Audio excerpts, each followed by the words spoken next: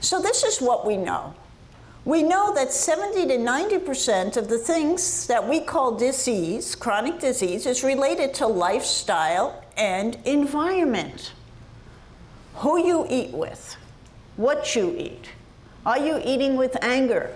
Are you happy? Is your glass half full? Are you optimistic? Do you have a community? Are you socially connected? Where are you at emotionally, mentally, spiritually? All of that determines our health. Our genes are important. Our genes are important, but you have to think of the genes, in my opinion, this way. If I have a book of life that has 23 chapters that I inherit from my parents, my 23 chapters of life, the genes I turn on and off are determined by the life that I live, right? I'm fascinated by the identical twin studies because identical twins, when they come out, they look the same genetically, but do they look the same when they're 50 and 60 years old? They've turned different genes on and off. You'll see an identical twin. I have a friend. Her sister was a big smoker. She died of a massive heart attack at 38 years old. My friend is an identical twin to her sister, now 58, living a healthy lifestyle. Right?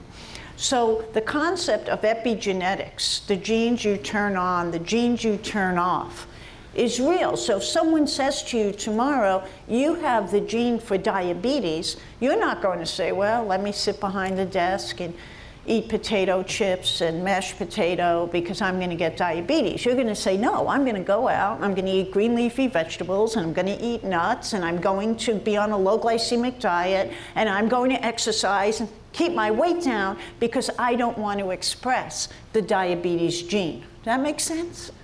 Now, in the world of pharmacogenomics, pharmacology, I think the genetic information is phenomenal because it's enabling us to understand what drugs work better in which people. For example, we have genes that we know increase the risk for people to develop muscle pain from statin therapy.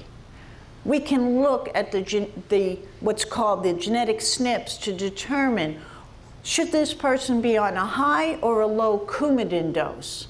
So this concept of pharmacogenomics is very important. Do you have vitamin D receptor defects? Right? So if you have the vitamin D receptor polymorphisms, you need more vitamin D. That may explain why you can't get your vitamin D up on your 5,000 international units a day.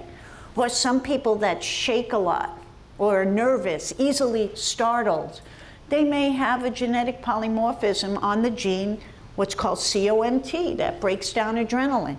So we're starting to understand this more in the language of science, and how do we apply this information to practice? So in my practice, we look at the ones that we can make a difference on, and then we call it personalized medicine, a program that's unique for the individual into practice.